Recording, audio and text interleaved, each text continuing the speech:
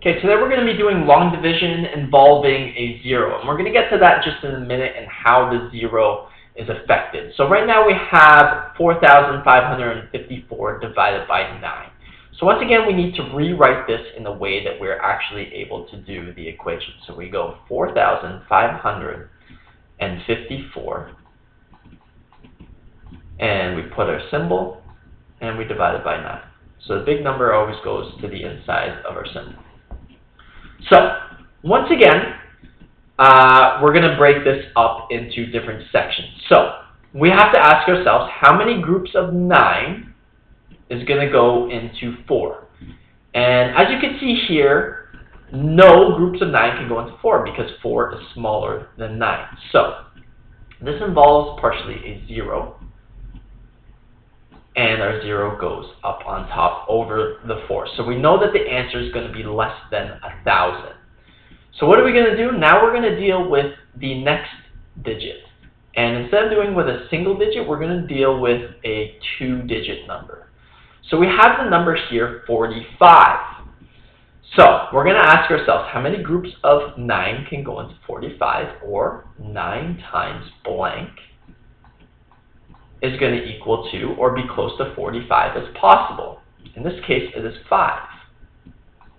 So our 5 goes up on top, right next to the 0 in the hundreds column. And 9 times 5 is 45. And now the next step, we subtract it. And 45 minus 45 is 0. Alright, now, the next step, you're going to bring down the 5 next to the 0. So we're dealing with the next digit, which is in the tens column. And right now, we have 5. And this is where the 0 gets involved in long division. Because our next step is we're going to repeat. How many groups of 9 can go into 5? But for this case, the 9 is too big. You cannot put 9 groups into 5.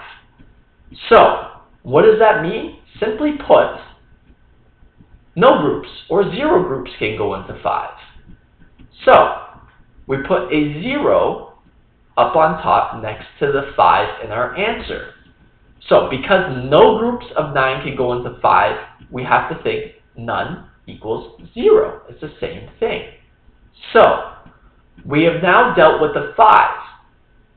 What you're going to do next now is you have to bring down the next digit, which is 4. And the 4 is going to go next to the 5 in the answer.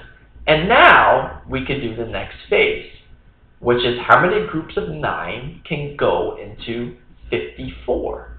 Or 9 times blank is going to equal 54 or be close to 54 as possible.